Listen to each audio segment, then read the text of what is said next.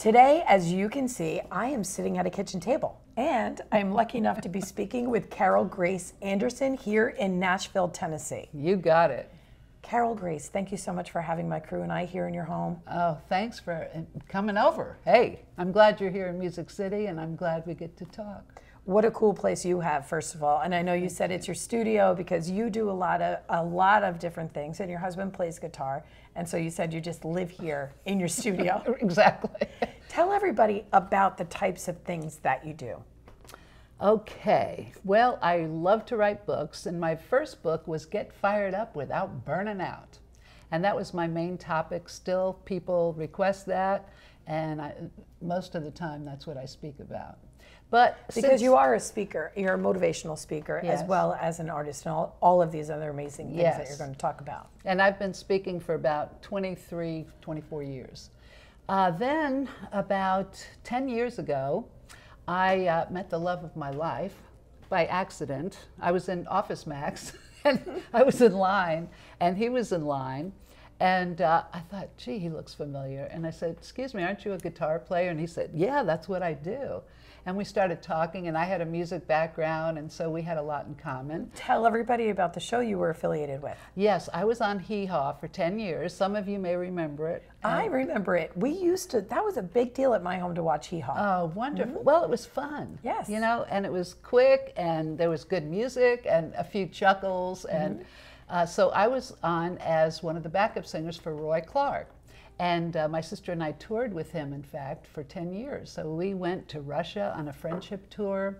We went all over the country. We used to do the Tonight Show and all these fun things, and it was just fabulous. And on top of that, you went to school for psychology. You got a master's in psychology. I did. I did. Actually, it was counselor education, okay, / psychology. And in fact, I taught for 5 years in upstate New York. I taught in a correctional facility for male felons. And I was teaching life skills and English. I know you've taught English. And after 5 years, I was starting to get burned out. And I thought, I'm seeing the same guys come back. And I thought they were all rehabbed and doing great. And then a lot of them would come back, and I just thought, I realized change is an inside job. So on weekends, so I wouldn't stay burned out, I got a little music group together with my sister and 2 other women who were friends of ours. We called ourselves Ladysmith, and we played all over New York and New Jersey and Pennsylvania. And someone heard our songs and said, oh, you ought to move to Nashville because you write some really cool songs. So we said, well, we don't know anybody, and they set up a meeting, and they said, we do, we'll set up a meeting. And so we came down here with our little demo tape and played it for a publisher who, with a very big company called Chappell Music. It's now Warner Chappell. And they signed us right up. So after we got back to New York, I finished the year teaching, and they all finished the jobs they were doing, and we decided if we want to really pursue this, we're going to have to take a leap of faith.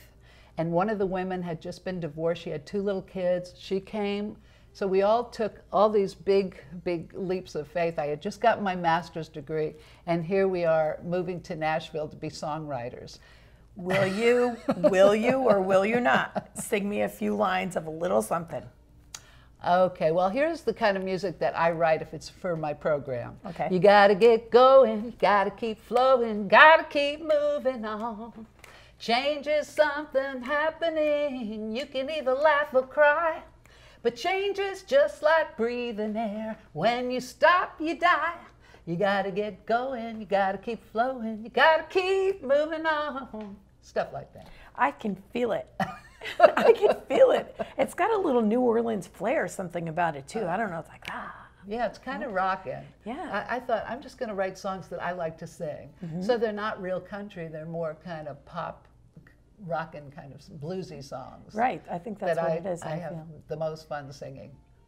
So okay, so you come down here. Yeah. So then we started singing backup. People would say, oh, would you sing on our demo tape? And that led to us singing with Johnny Cash on an album. And when we were on the road, we got to sing with Jimmy Buffett. We got to sing with Mickey Dolenz of the Monkees. And I have all these photographs that are just so much fun. Wonderful memories. I'm so glad my sister and I took thousands of photos. I'll have to show you some before you go. What was it just like? fun.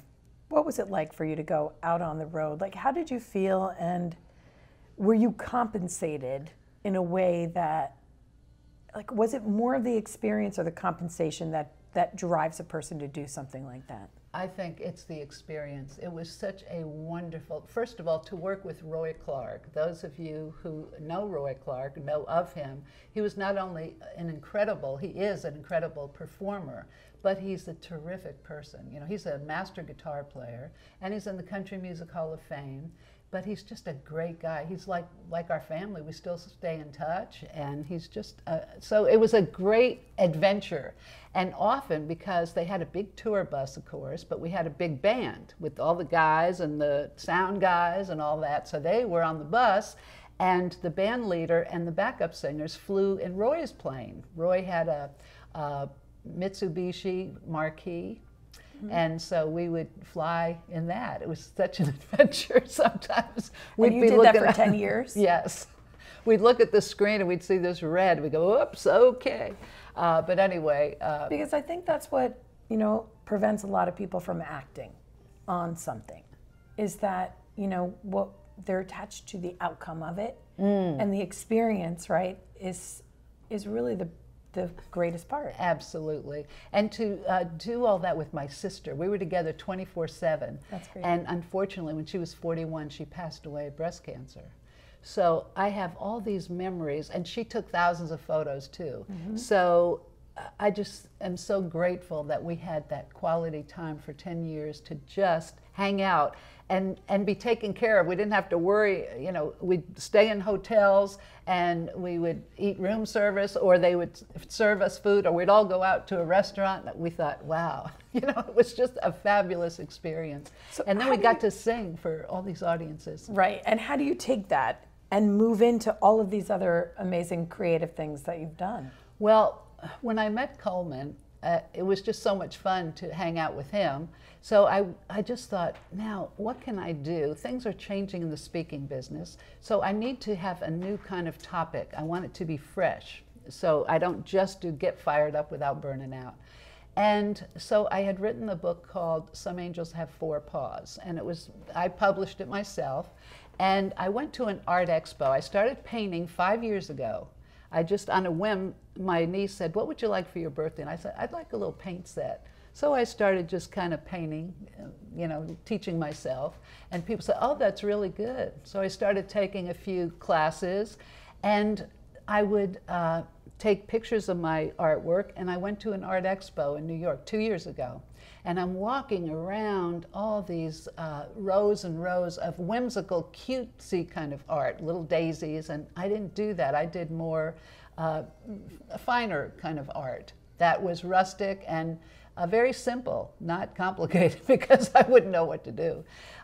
So anyway, I had all my artwork with me on my iPad to show people, and I met with a woman who's an art consultant.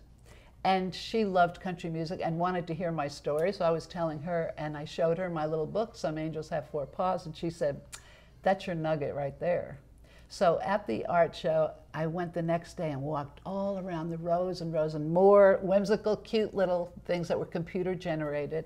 I thought, this is just not me. So I thought, my feet are killing me, but I'll take one more step. So I went down one more aisle. I got to the end of the aisle, and there's this huge booth. It says Blue Mountain Arts. And I was very familiar with the cards from Blue Mountain. You know, they're in Cracker Barrel and all kinds of gift shops. So I thought, well, I'll go over there and then leave. So I went over and I saw that they were advertising gift books. So I said, oh, well, I have this little book. And they said, that's just what we're looking for. But since you've already published it, why don't we change it, add pictures, why don't we revise it completely, and you'll have to come up with a new title. So I thought, how about Paw Prints of Wisdom, Life Lessons from Our Dogs? So they said, perfect. They said, that would be perfect. So this is the book. And it just came out like about 4 months ago. And in fact, I'm going to do a book signing tomorrow in Atlanta at the big Atlanta Gift Mart, whatever they call it. There's thousands and thousands of people. So I'm very excited to go and meet with the people who have really made this happen. That is so exciting. And then on top of that, though, you took your art and you started making cards. I mean, like this one. Yes. And this is, you painted this. I did. And then you just dried flowers on it. I did. So then you took that and you started using your artwork to make cards. Yes. Right? When I met with the people about the book, on my business card, he saw some of my artwork and he said, "Is this your artwork?" And I said, "Yes." He said, "Oh, we need you to do an artist line of cards because you're a writer and an artist, so you could do the artwork and what's written inside." I said, "That sounds fun to me." That is amazing because you painted the back of this and then dried flowers on it. Right. And then they reproduce this and it Yes. becomes a card and then you write the inside. Yes. Yes, I do. I think they're awesome. Matter of fact, the inside of this card is one of my favorites. Can I read it? Yes, please. Actually, I would like to hear you read it. Okay. And I wrote this about my husband. "I always dreamed of that special someone who was kind, fun, loving, smart, supportive, flexible, honest, all the good stuff. You are all that and more. I love you." See, So, that's yeah. awesome. Now that may inspire other people, see. Right, and I feel like it's very down to earth, and I just think that the colors and Thank you. in the paintings just really come out so Thanks. pretty. I like warm colors and a rustic look. You know, I like things that are vintage and just a simple charm. And I also just think for my audience that it's amazing that you have taken passions and interest and created something from that. You know, to say, hey, you know what, I want to sing, I'm going to go on the road and do this. I want to get a degree, I'm going to do that. I want to write a book, I'm going to do that. And you're making things happen with your artwork. I'm going to teach myself how to paint. So what would you say that your passion exactly is? Well, underneath it all, I love to inspire and encourage people. And I was always encouraged by my mom and dad. My dad was in the ministry. My mom was a piano teacher in New Jersey. And they were always very inspirational and very supportive. When I had just gotten my master's, I said, "Hey, Mom and Dad, I think Mary Beth and I are planning to move to Nashville." "Oh, really? When?" "Well, next month." And they go, "Okay, that's great." And they were always supportive. And my dad built a trailer to carry all our stuff down from upstate New York. And so we moved to Nashville. And, you know, we just were encouraged. And maybe because I grew up around encouragement, you know, there's nothing like encouraging and supporting somebody else. It does such a big thing. It really starts something. It plants a seed. And it makes me feel good, and it makes them feel good. And if anything good comes out of it, we can only hope and do our best. If we don't try, it's never going to happen. So we have to do something to make something happen. Got to take action. And you know, I feel like your life purpose, it's a feeling you get and not a role that you play. And I feel like if you look at your book, if you look at your cards, if you look at Woof Driver, which is something else that you've been doing. This is a new thing. Can you see that? Okay. This is a program that is on Facebook. And I was requested because of this Paw Prints of Wisdom book. They thought, oh, you'd be a good host to have your own show. So every Monday and Friday at 7 o'clock Eastern Time, I do about a 15-minute program on what we can learn about life from our dogs. We don't learn algebra or world history from our dogs, but we learn about love, about flexibility, about persistence and patience and courage and having a great attitude. Our dogs just wake up happy. They're happy to be here. They're happy it's Monday or Friday or whatever the thing is going on. They're just very happy. And I just see this common thread for you, like that your purpose truly is to lift people up. Yes, I hope so. That's my whole goal, is to help people along. You know, one of my favorite quotes is by Ram Dass. And it's very simple. He says, we're all just walking each other home. And when I think of that, isn't that true? I mean, we all need to lift each other up, not tear each other down. We need to encourage and support and be there for others. And they're there for us too. I mean, it's a mutual giving. What do you find the greatest challenge to be in doing that? Some people are very adverse to change. and they don't want to change. And you can't make somebody change. That's what I learned from teaching in the correctional facility. It's an inside job. Change, you have to want to change.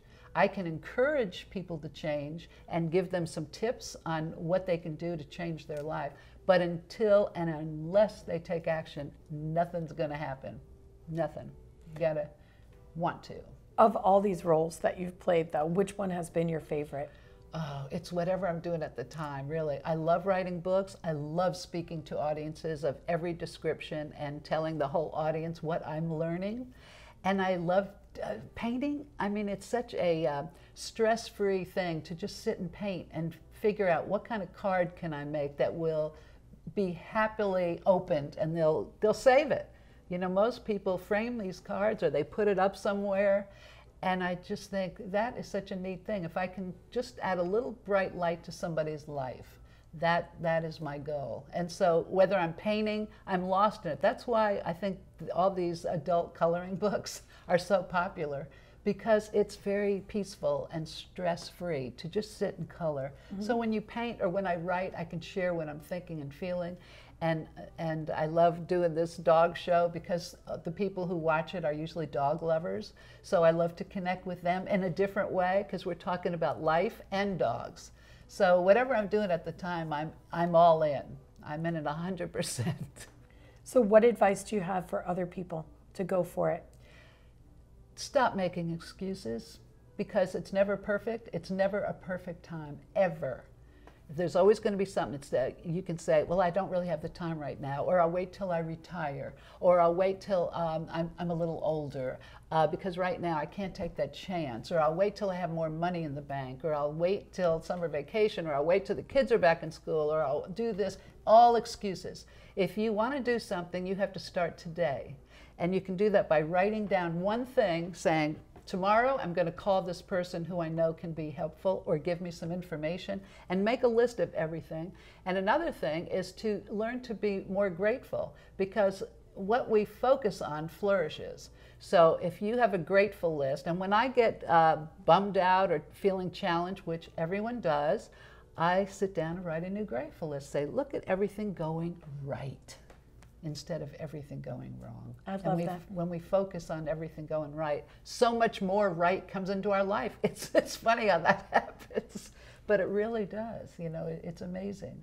Carol Grace, we need to send everybody to your website so they can see all of the amazing things that you're doing. Thank you. And keep up with all of that. Okay, well, I have two. One is, and they're under construction, but carolgraceanderson.com.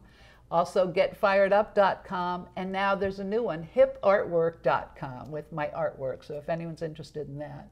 I just think it's so awesome that you have created this new career, really.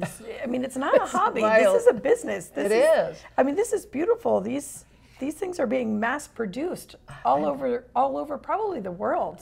They do. They send them to Manila, and they put them in different languages. The book, I forget how many languages it's going to be translated into. So I'm so grateful to have Blue Mountain behind me for all these projects. Well, congratulations, and thank you so much for meeting with us today. Oh, thank you. I'm so happy to meet you and the team, Lynette. It's just fabulous. I love what you're doing. You're making a huge difference. Thank you. Yeah. Thank you so much. I appreciate what you're doing.